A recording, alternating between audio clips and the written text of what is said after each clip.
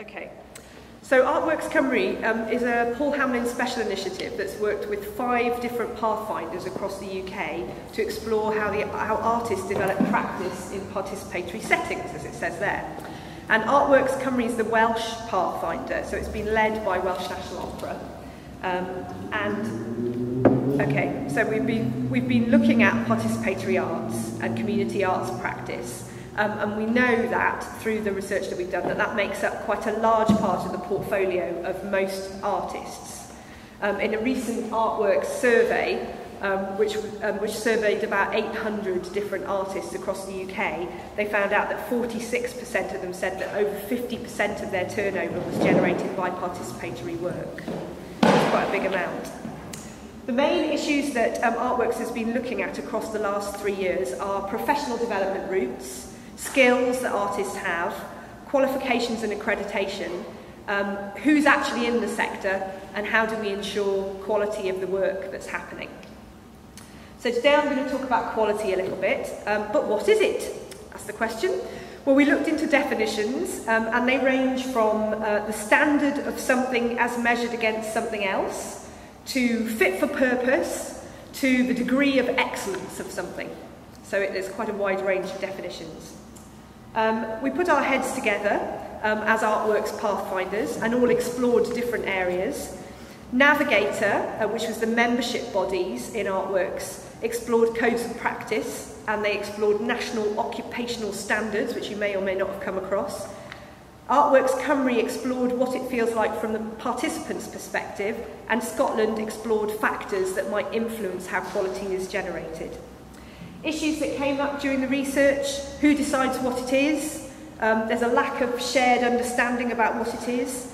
Is it questioning artistic merit? Things like that. So lots of big debate. So what does the research tell us that it looks like? Well, in Wales, we explored projects from a range of different organisations, and we asked the artists involved to tell us what they thought. So there were projects from Sherman Cymru, Head for Arts in South Wales, Welsh National Opera, National Dance Company Wales, and Community Music Wales. Now, one of the things we know about quality, about participatory arts, is it's a dialogical practice, which means that people talk to each other in it, there's dialogue. Everyone involved shares an articulation of the intentions and the quality factors of the work. The creative director of National Dance Company Wales's Project Scheherazade, which you can see here, said, "You have to invest in a quality process, which to me is largely about communication. I mean, huge amounts of it is about explaining and introducing my values and my ways in, and then allowing them to run with it." The other thing about participatory arts is it's a situated practice. So, you know, it happens in different contexts. And here's Stacey doing Blooming Voices somewhere in Wrexham. And this was a Welsh National Opera project. And in terms of it being situated, the factors for quality are context-specific and really sensitive. So on our Welsh National Opera project, one artist commented, "As artists on this project, we must approach every interaction and experience as a unique one. And in these moments, we can learn so much from each other." And there's some of the artwork that was made in Blooming Voices. The other thing about participatory work is it's a reflective practice. So everyone undertakes reflection in action to inform and evaluate and improve the quality of the work that they make. In our recent artist survey, 60% of the artists said that having the opportunity to reflect on their practice was crucial to improving their practice. This is something that was made on the Made by Hand project in Head for Arts in the Valleys.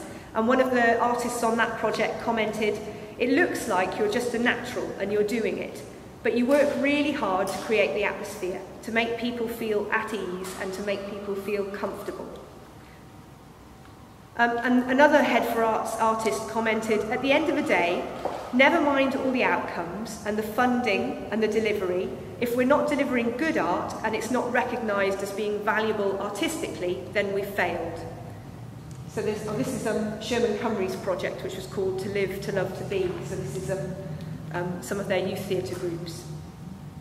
So overall findings, Paul Hamlin Foundation have pulled all the research together in a massive paper that really, I'm not sure you want to read. But just to give you some of the overview conclusions, they came up with the idea that it's a shared responsibility for quality between all the people who are making a project. It doesn't just happen, you need to embed awareness and attention to it within the project. And it's about dynamic, continuous quality improvement. So these findings, as I said, have been laid out in a set of papers that have been published by Paul Hamlin Foundation. And over the next, the research projects that they're doing are coming to an end now, but over the next couple of months they're going to start an advocacy campaign. In Wales, this is another Welsh National Opera project that happened in the valleys a couple of years ago, but in Wales we're talking to people about what we've found through the research in these putting it into practice sessions that are happening around Wales. And we're also planning to apply for some more money from Arts Council Wales to look at rolling out some of the ideas.